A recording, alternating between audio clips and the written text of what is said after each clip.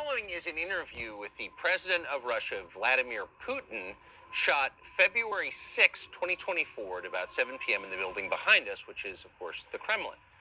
The interview, as you will see if you watch it, is primarily about the war in progress, the war in Ukraine, how it started, what's happening, and most pressingly, how it might end.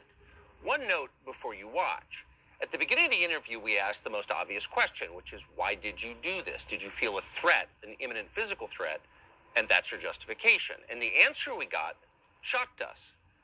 Putin went on for a very long time, probably half an hour, about the history of Russia going back to the 8th century. And honestly, we thought this was a filibustering technique and found it annoying and interrupted him several times. And he responded he was annoyed by the interruption. But we concluded in the end, for what it's worth, that it was not a filibustering technique. There was no time limit on the interview. We ended it after more than 2 hours. Instead, what you're about to see seemed to us sincere, whether you agree with it or not. Vladimir Putin believes that Russia has a historic claim to parts of Western Ukraine.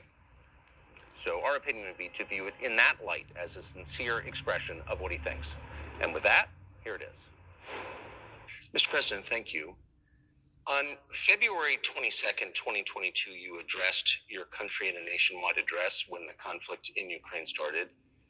And you said that you were acting because you had come to the conclusion that the United States, through NATO, might initiate a, quote, surprise attack on our country.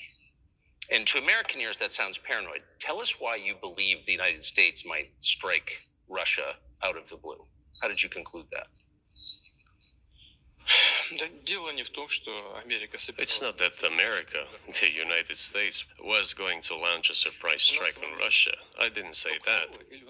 Are we having a talk show or a serious conversation? Here's the quote.